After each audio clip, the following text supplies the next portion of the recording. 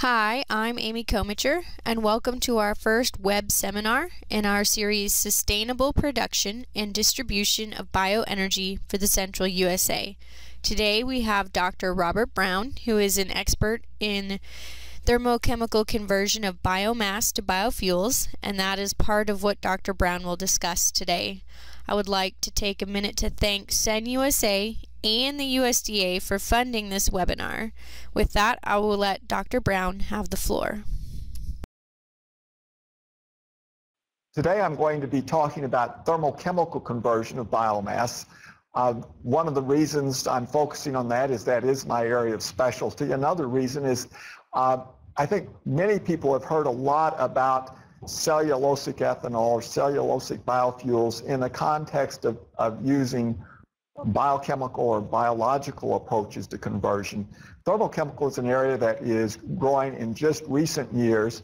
It's actually technology in many respects has been around for some time, maybe not as long as the fermentation of sugars to ethanol, which goes back millennia, but it dates back at least a couple of hundred years.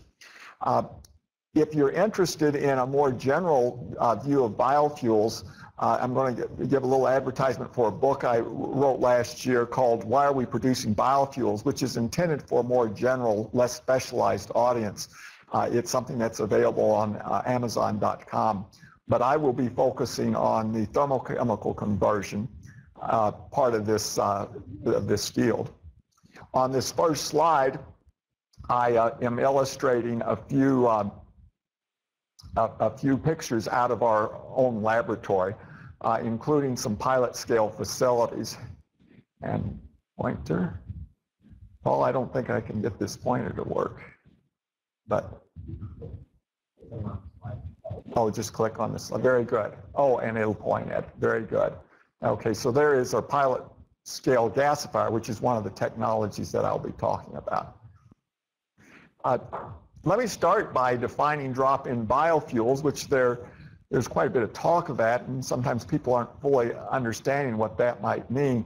Drop-in biofuels is merely, looks like it wants me to grab that. Okay, just click. Okay. Drop-in biofuels is defined as fuels that are fully compatible with existing fuel infrastructure. So the idea is that rather than having the restrictions that are often placed on ethanol, for example, where you can't put it in pipelines and you have to blend it close to the source of the use, these can be treated just like the gasoline and diesel we do today. And generally there are two possibilities. One would be hydrocarbons, which is what gasoline and diesel are. Another possibility that is being explored is butanol. Now, butanol is just a slightly longer alcohol than is ethanol.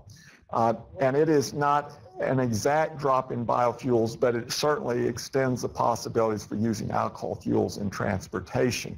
Now, are any drop-in fuels the perfect fuel? And I would say it's close enough for the purposes that we wish to achieve. I want to define thermochemical processes. I call this the use of heat and catalyst to convert biomass to biofuels. And this contrasts with biochemical processing, how we today produce grain ethanol, which uses enzymes and microorganisms to accomplish this conversion. Here's an outline of my talk today. I'm going to start with discussing the feedstock options. We are talking about feedstocks other than the traditional use of soybeans and corn. So I want to give a good understanding of what those options are. I want to describe the important attributes of feedstocks that are appropriate for thermochemical processing. I want to describe the various thermochemical processing pathways. There are actually very many for us to consider. And I want to identify some specific thermochemical biofuels projects that are underway at the commercial scale. Now, this involves identifying companies that are working in thermochemical fuels, and then going one step further and looking at those companies that have advanced enough in their technology development that they are building or have built commercial plants. Let's start with the kinds of biomass. I'll define them as lignocellulosic biomass, and this is material that is essentially fibers. It would include things like wood fibers and the fibers that you would find from grasses, switchgrass, for example. In contrast, there's something we call lipid-rich biomass. Think of soybeans. It's rich in lipids. It is not the primary component of soybeans. The primary component of soybeans is actually protein. The biomass that we're looking specifically at is microalgae. I call that the soybean of the sea because it also is not primarily lipid, although that is where most of the discussion is around microalgae. It is actually more protein than lipid. And then the third category is waste biomass, which is essentially a mixture of the different kinds of components we normally find in biomass, and that would include cellulose, hemicellulose, lignin, protein, starch, lipids, etc. And this is one that I'm not going to talk too much more about, primarily because it is actually a fairly complicated feedstock, even though it is the cheapest. Sometimes it's free. Sometimes you'll even be paid to use it, to take it off the hands of the organization that's generating the material.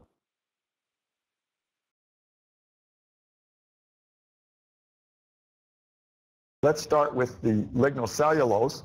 Here's an illustration of lignocellulose. It is a three-dimensional polymeric composite that, because of the way it is constructed, is naturally recalcitrant to biological degradation. And that makes sense. You go walk through the forest and you see a downed tree, and you come back next year and you'll probably still see that downed tree. It will have decomposed, but you'll still see some of the components there, primarily the lignin.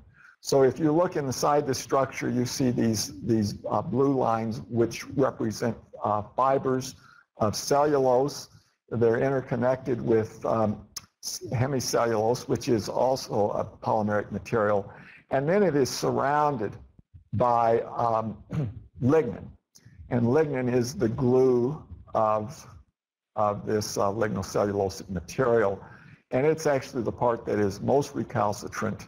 A tree decomposing will decompose primarily the semicellulose and hemicellulose and leave the lignin behind. And that's, in fact, some of the difficulties that are encountered when using lignocellulosic biologically is the enzymes have difficulty getting in to reach the cellulose and the hemicellulose, and the lignin is essentially non-reactive or is not consumed by these microorganisms.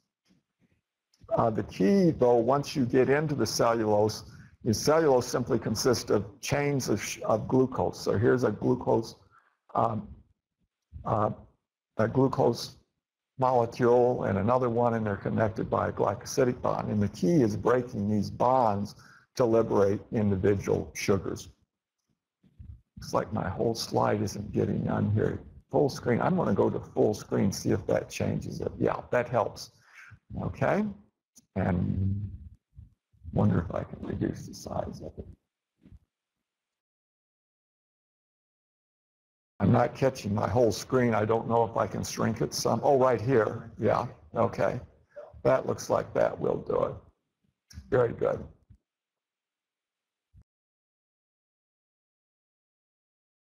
The lignocellulosic feedstocks are generally broken down into two options. One is woody biomass, which includes plantation-grown trees and wood waste. It is currently the lowest cost feedstock in many regions of the United States, and my talk is focusing on the United States. It has higher density than herbaceous biomass, which I'm going to describe in a minute, and it can be stored on the stump. You think of a corn crop, and the corn stover is going to have to be removed from the field because otherwise it would simply decay, whereas a tree, you can let it stand until you're ready to use it.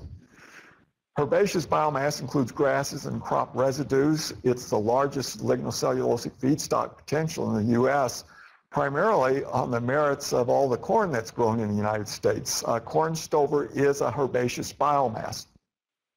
It's easier to break down biologically than wood. That's both a blessing and a curse. It's a blessing if you're trying to convert it. It's a curse if you're trying to store it, of course. And it has more flexibility in cropping. So once you put trees in, you're committed for a while. Whereas annual herbaceous crop, you can change over to something else every year.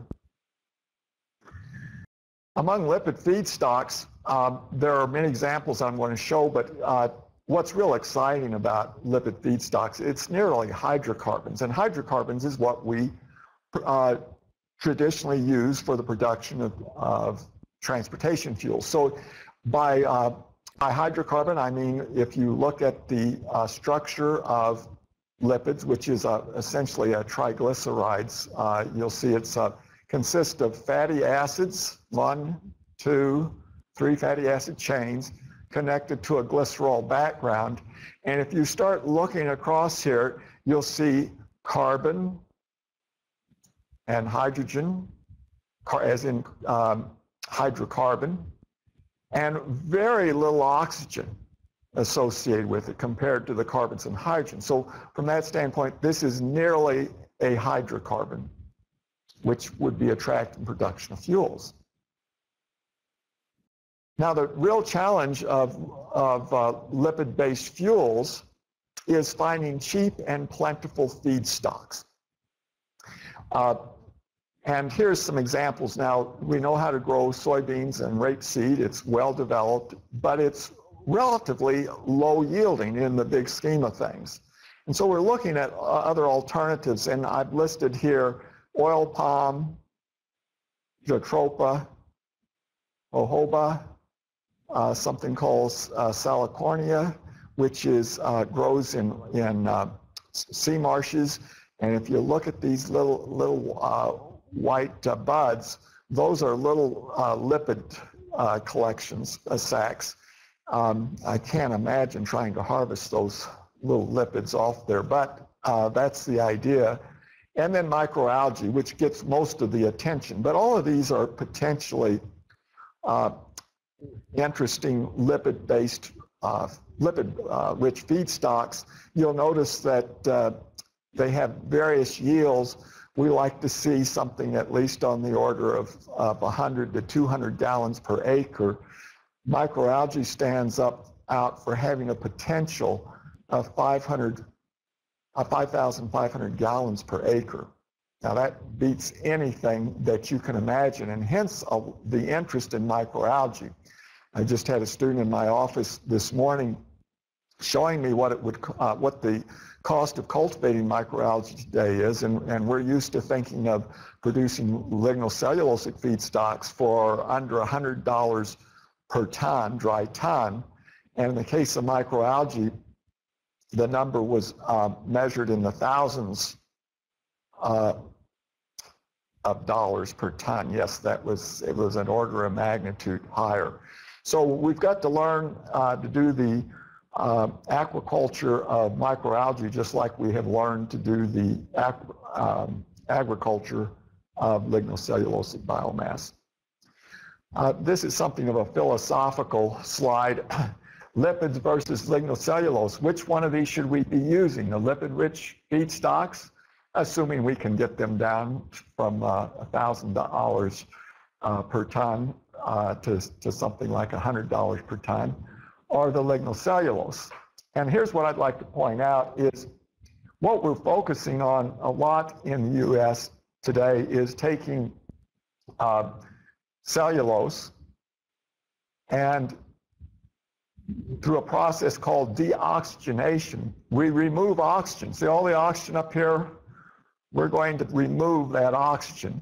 And you see in this manufacturing plant, we reject oxygen in the form of carbon dioxide and water,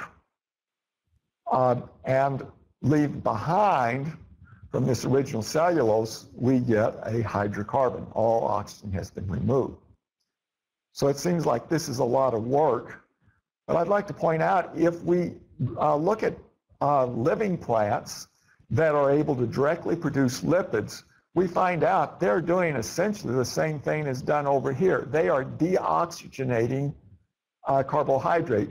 Here's glucose enters the lipid biosynthesis cycle, and you'll see that it is rejecting in a couple of places carbon dioxide, ending up with a deoxygenated a molecule, a lipid, that is highly deoxygenated.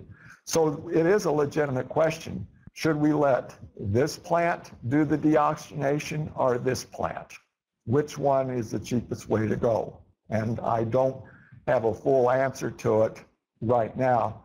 There is some advantage to this, but it does mean we have to be the clever ones to do plant number one versus letting nature be the clever one in the second option.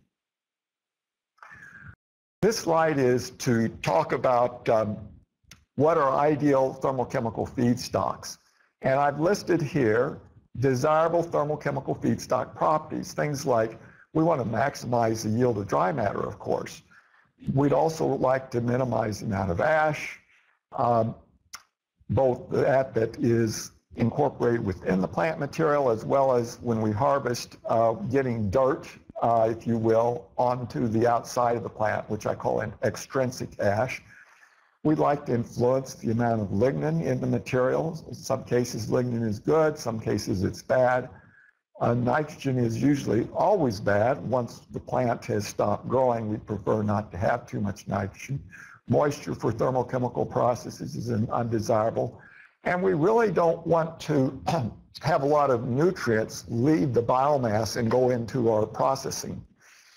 And I've listed here, and these are simply my best guesses of the research areas that can influence thermochemical feedstock properties. So I've included plant breeding, crop management, and feedstock logistics. Feedstock logistics means harvesting and transporting and storing feedstocks. And you'll see that plant breeding appears to have the most potential for influencing the largest number of properties, but so does crop management, and to a lesser extent, the feedstock logistics. Again, this is my best guesses as an engineer. You talk to an agronomist, might claim otherwise, but I think we've had some meetings where we've had a little bit of agreement that this categorization makes sense. So let's return to the thermochemical processing. I'm going to just go into some detail the different kinds of thermochemical processes that we can consider, but I'd like to first point out the comparative advantages of thermochemical. Now I'm not dissing biochemical when I put all of its attributes looking inferior to that to thermochemical, but my job today is to point out why in the world would we be doing thermochemical processing, and here are some of the reasons. When you look at the products that are produced, biochemical processes primarily produce alcohols. They can produce some other products, but it's more difficult to do. There is a lot of work trying to change this characterization of biochemical processing. Thermochemical processing, you want alcohols, we can do that. If you want hydrocarbons, we can do that. The reaction conditions is actually a very interesting distinction. Biochemical is usually done at very mild conditions, keep the microorganisms alive, whereas thermochemical are very harsh processing conditions. But that harshness means we get very fast reaction times. We look here at the residence time, 2 to 5 days to do a fermentation versus typically less than an hour to do a thermochemical, and it may be as low as a fraction of seconds. Selectivity is the idea of if we take biomass and convert it, what percent of that original biomass actually gets converted into the desired compounds. And biochemical typically is very selective. Thermochemical can produce a wide range of products, and it really depends on how you do it. But this is where some of the cleverness comes in how you can build your process to get highly selective results. We use catalyst in both biochemical and thermochemical processing, not always, but frequently. Catalyst, in this case, is called a biocatalyst for biochemical processing. Think enzymes. The costs are somewhere on the order of 50 cents per gallon of ethanol. The idea is to get this down to less than 10 cents. In fact, just a few cents per gallon. In the case, and part of that is recognizing that that's all it is for catalysts used in thermochemical processing. And this is a reality today. Sterilization, of course, is very important biochemical. You get the wrong bugs in there and you get the wrong selectivity going on in your reactions. So you have to sterilize. The harsh conditions of thermochemical processing mean no sterilization is needed. Recycling is difficult. We're talking about catalyst in the case, biocatalyst, enzymes in the case biochemical. There are both liquid and solid catalyst, and solid catalyst are fairly straightforward to recycle. Plant size is a real interesting issue. Traditionally, there's been a lot of talk that biochemical processing is on the order of 2,000 tons per day, and the claim would be that thermochemical has to be a lot larger than that. And in fact, it is possible with some technologies in thermochemical to go to fairly small scales. In this case, it's pyrolysis, and I'll talk some more about that.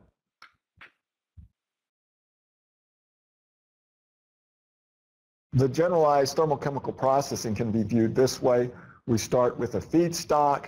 We depolymerize it or decompose it into an intermediate that I sometimes refer to as a thermolytic substrate. That substrate can then be upgraded. And we'll see some examples, but thermolytic substrates include things like the syngas that results from gasification, the bio-oil that results from pyrolysis. And ultimately, those do not go directly into your automobile. They need to be upgraded to produce a biofuel. So we'll look at how we do those things. This is how I would describe the various thermochemical processing options, and every researcher presents this a little bit differently. I've tried to keep this a fairly simple, some slides that are so detailed.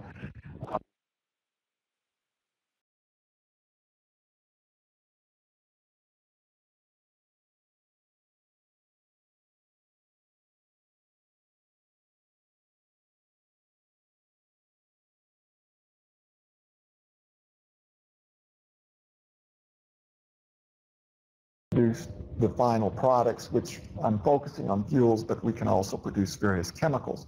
Now, what's interesting about mixed waste is it is such a complicated mixture of stuff that we can look at pyrolysis and sovolysis and even extraction to get desired products, but it's not particularly attractive because it's hard to optimize for everything that's in there.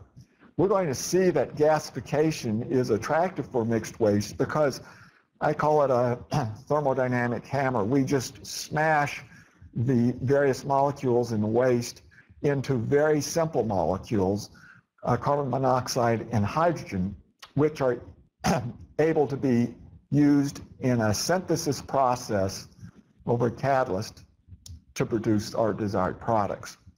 And this is how I show most mixed waste should go, is through gasification. And this is widely recognized in the industry.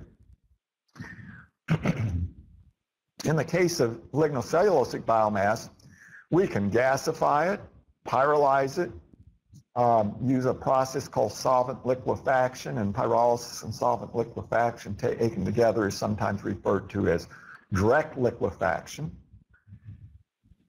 So we'll explore those possibilities. In the case of lipid-rich biomass, there are many options. The one that most focus has been on extraction, as in taking soybeans and pressing them to get soy oil out of it. But there's also possibilities of using processes like this salicylisis and pyrolysis to also get products out of it. Notice over here that there's a lot of possibilities converting the intermediates that are produced, whether it's a gaseous intermediate, liquid intermediate, or these lipid materials. And that includes the synthesis, fermentation, and a process we'll call hydrotreating. And I'm going to go into some more details on those in the following slides. So let's start with gasification.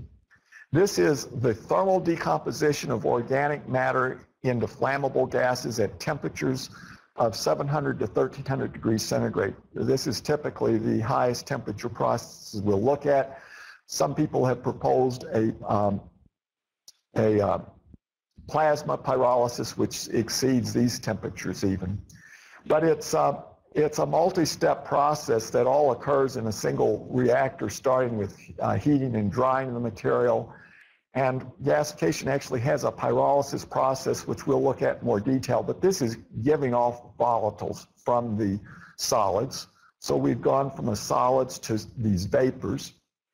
And then those vapors will react sometimes with the char that's produced, as shown here, to produce final gaseous products, which then may further react to change the distribution of the various gaseous products. But the idea of gasification, we go from a solid to a gas, primarily gas product. There are many kinds of gasifiers. I'm focusing on just two because I think these make the most sense in terms of production of fuels, and we've actually done some economic analysis that focuses on these two.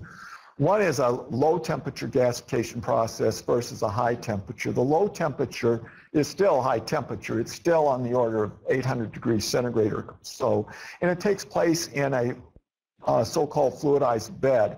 This is just basically a bed of sand through which we inject steam, air, oxygen, and it will essentially fluidize the bed. It behaves very much like a fluid would. And we can pump biomass into this system and devolatilize it and get a gasification product. A higher temperature reactor simply injects the biomass in a stream of oxygen, and it looks like it's burning. And in fact, the first phases is very akin to a very rich combustion environment. But ultimately, it doesn't produce mostly carbon dioxide and water. It produces mostly carbon monoxide and hydrogen. Both of these products are called syngas, right? And there are advantages to both of these. The lower temperatures are actually easier to construct and operate. The high temperatures have a more efficient production of syngas. I've talked about syngas, short for synthesis gas. The idea is we use this gas to synthesize various products. This mixture is mostly carbon monoxide and hydrogen. Carbon monoxide and hydrogen. It also has carbon dioxide and methane in it, as well as a few other things. This gives you some idea of the composition. And this was our first large-scale gasifier. In the old days, they let us do things like this. We don't do it quite that way anymore, but it was kind of fun. That syngas, and in this case, we were simply burning the syngas. Normally, what we want to do is clean that syngas. That flame was yellow because it had tar and particulate in it, and we want to remove those particulates from the syngas. We want to remove the tar, and we want to go one step further, or several steps further. We want to remove trace contaminants, which include metals like potassium and from the system. We want to remove sulfur. There's not a lot of sulfur in biomass, but we want to remove it to less than parts, to on the orders of parts per billion. There is a little bit of nitrogen that we want to remove. And once we've done that, then we can do catalytic synthesis. And I'll talk about that in more detail as we go along. What I've illustrated here just gives some idea of the complexity of the process. Is the gas cleaning system that we have at a pilot plant gas-fired ISU's BioCentury Research Farm, which is 6 miles from the ISU campus. So it's just a maze of pipes and plumbing and vessels to accomplish this, and that all adds up to capital cost. I just want to point that out. Syngas, once it's been cleaned, can be upgraded to fuels, and there's 2 basic approaches. One I call catalytic, and the other I call syngas fermentation.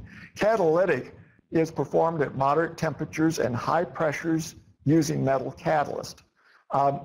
It is actually a well understood technology.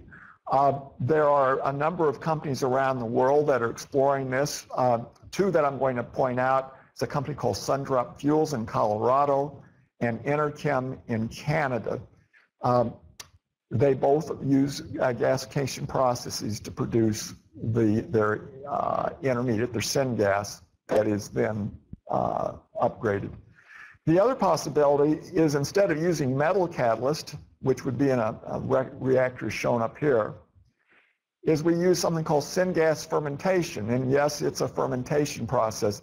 You'll notice here a reactor that has a microorganism that actually consumes gas. So we inject into this reactor, bubble into this reactor, the syngas, the microorganism, it's absorbed in the aqueous solution here, and the microorganisms converted. This is a really very unusual and intriguing process. It's kind of turns fermentation on its head. We think of fermentation actually comes from a French word to indicate that it's generating gas. Instead of generating gas, we're pumping gas into this process. There are 3 companies in the U.S. that I'm familiar with. There may be 1 or 2 others that are using syngas to produce bio-based products. All of them at one point looked at biomass gasification. Coscata recently is capitalizing on low natural gas prices, and are converting it into syngas instead of using biomass for their feedstock. But they all use the same basic idea. Very, very intriguing process. So here's the opportunities and challenges in gasification. There are quite a number of advantages I list here. We talked about it even can handle these mixed waste streams. It converts all of the feedstock into syngas, not just the carbohydrate as happens in biological processes. It produces a uniform intermediate. Whether you're putting lipid or protein in, you end up with CO and hydrogen as your primary molecules. It's commercially proven, and this was proven with fossil fuels. And it has some advantages in energy integration, which can be very important in making a process efficient. The challenges are the gas cleaning that I point out. All those so-called unit operations add to the capital cost, which is one of the prominent disadvantages.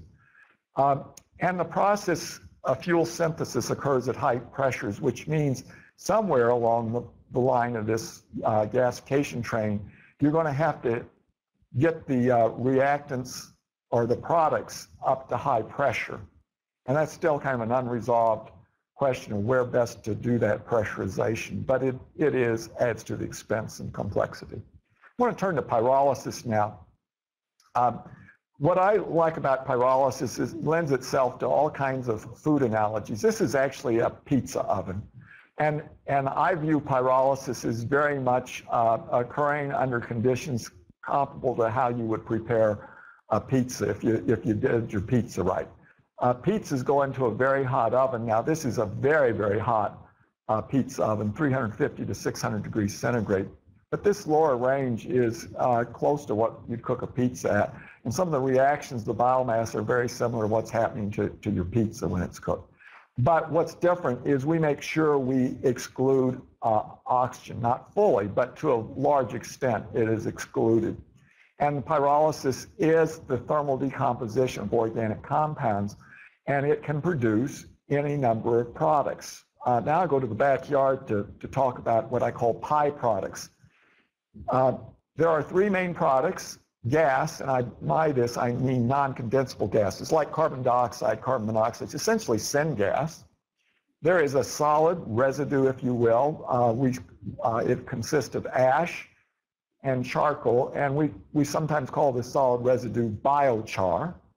And then there's a liquid that's a mixture of volatile compounds as well as non-volatile compounds in the form of an aerosol. We call this bio-oil.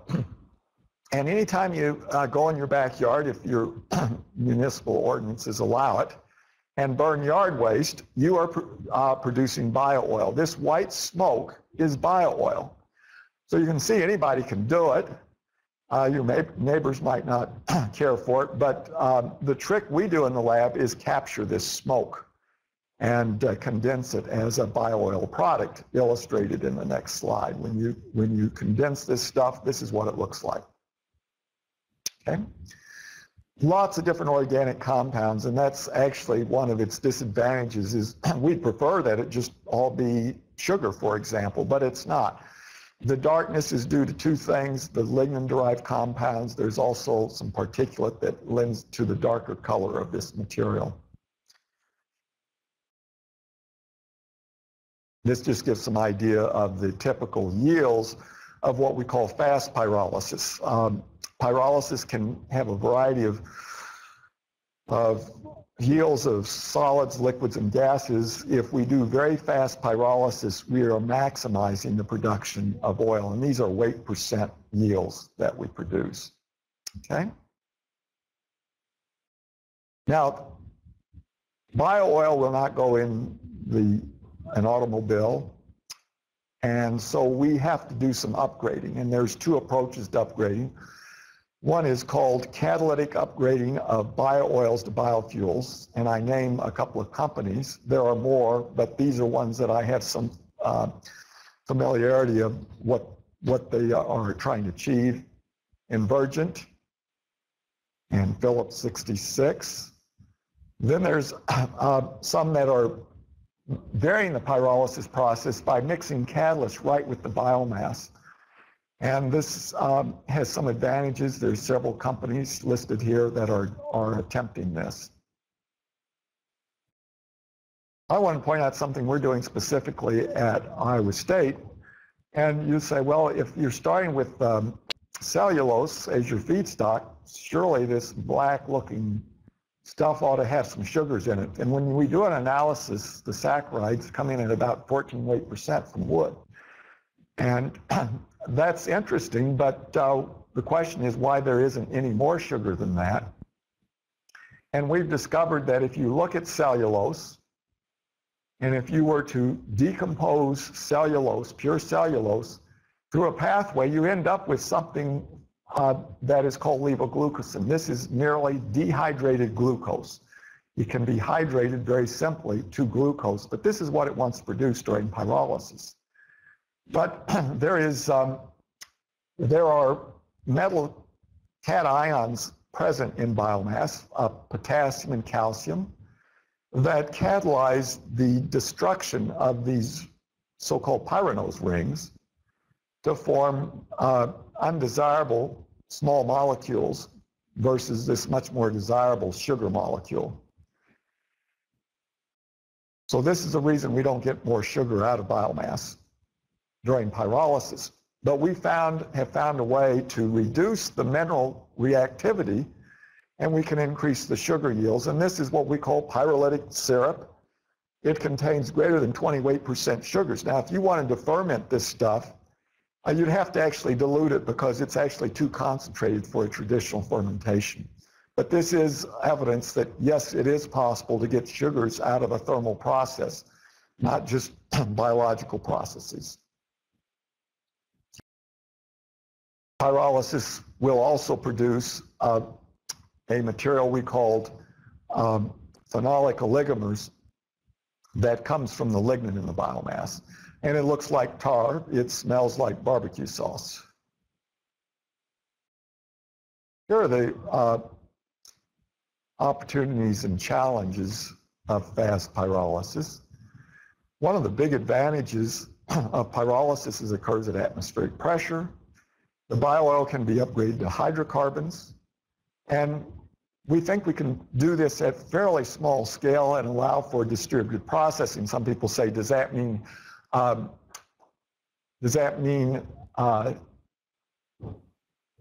we could do on-farm processing? My colleague Kwesi Boateng at the U.S. Department of Agriculture has a new project that he is going to investigate that question. The challenge is the bio-oil does have some stability problems and corrosive issues associated with it that we're exploring how to mitigate. There's a lot of oxygen in the bio-oil. It is not petroleum. It may look like petroleum, but it's truly a liquid biomass. I'm going to turn now to pyrolysis. I also refer to this as solvent liquefaction. This is essentially pyrolysis in a solvent, as I've defined it here. I'll make another cooking analogy. It's essentially a pressure cooker. We often operate at pressures higher than used for home canning, et cetera, but it's the same concept. We want to keep the water from boiling, and so we put it under pressure, but we of course have to control the pressure, make sure it doesn't get too high a pressure. And one variation of this solvent liquefaction is you could use a number of different solvents in this process, but in this case of hydrothermal processing, the solvent is water. So we call it hot compressed liquid water or supercritical water. And depending on the temperature and pressure that you operate at, defines different kinds of hydrothermal processing options. You can use it to extract certain compounds without breaking them down. You can fractionate lignocellulose into cellulose and lignin. You can do truly a pyrolysis where you produce a biocrude, or you can even gasify with it. So it's a lot of possibilities with it. It's interesting, there are fewer companies developing this, and in the US, I only know of two. One is called Catchlight Energy, and the other is Rinmatics. And both of these are startup companies. Now, this pyrolysis has its own advantages and challenges. It can depolymerize biomass to sugars without enzymes. And as we saw, enzymes are fairly expensive. Or it can partially deoxygenate biomass to produce a biocrude for further upgrading. And from what I've seen, these processes have promising economics. Now, the challenge is they operate at very high pressures, as we saw in the last slide.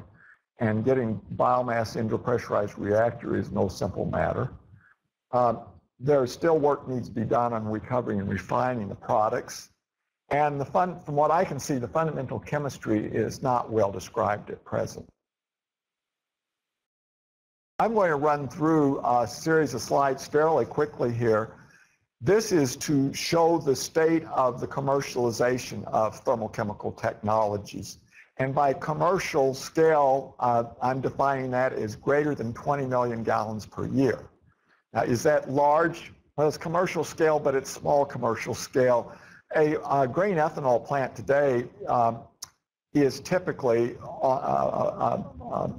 recent one would be on the order of 100 million gallons per year. But let's remember the first grain ethanol plants were no bigger than these thermochemical plants being put together today. And we might expect these to grow to larger capacity in the future.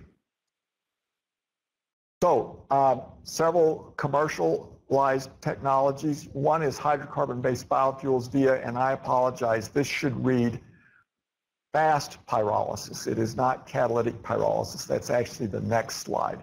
So this is fast pyrolysis to produce bio-oil, which is then hydrotreated to produce fuel. There are a couple of upgrading options different companies are approaching. Some companies are using something called a fluid catalytic cracking. It's kind of nice because you don't need a separate stream of hydrogen, but it is not very carbon efficient as a result.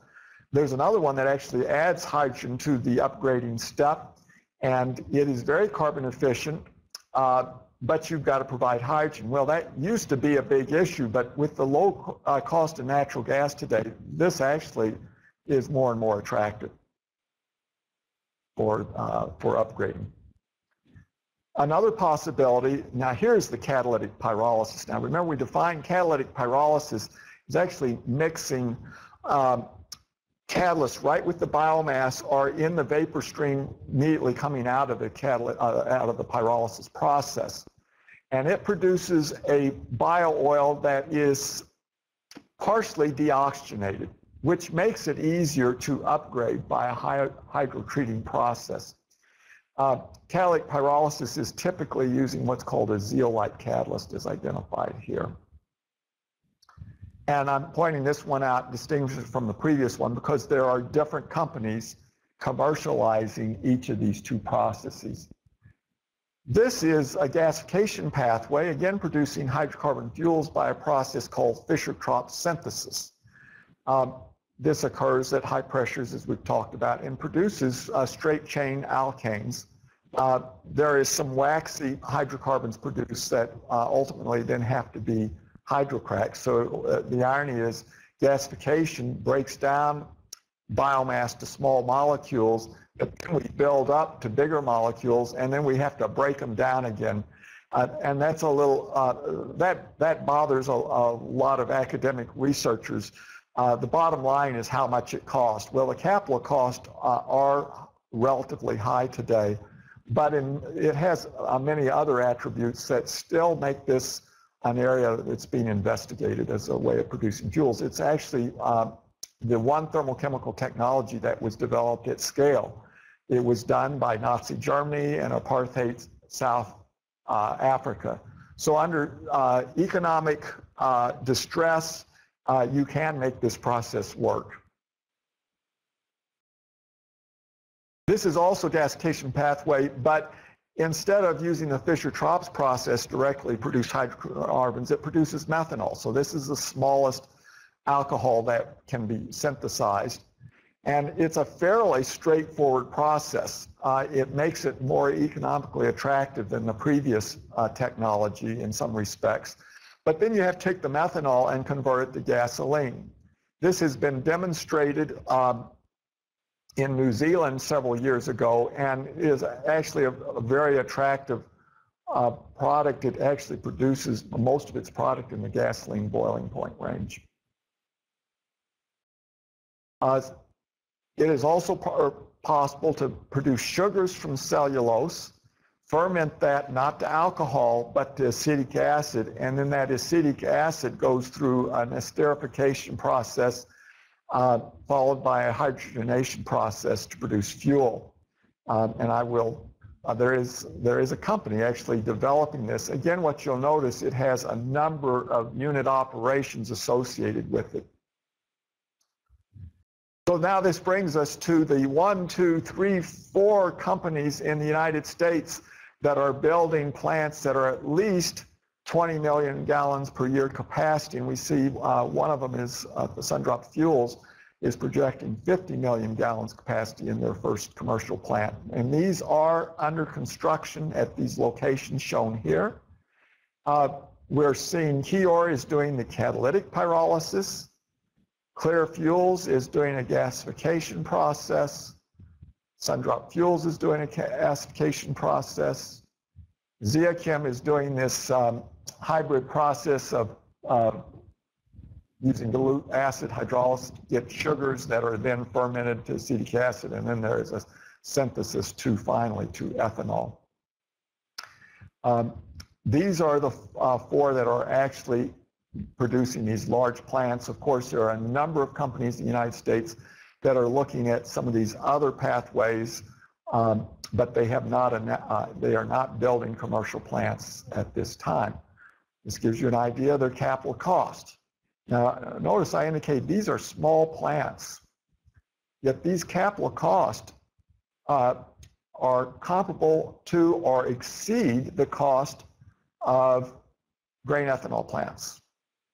And that's one reason we're going to see grain ethanol plants around for some time to come, because of these high capital costs. And yet the projection are that if you can find the capital, invest in these large plants, you can make them profitable. It's a matter of being able to finance the construction of these expensive plants. So my last slide is simply to show that at ISU we have facilities to develop these thermochemical technologies, whether it's pyrolysis. This is a pyrolysis pilot plant. This is a gasification pilot plant. And these are lab scale investigations of these various technologies. And with that, we come to questions I'd be happy to answer.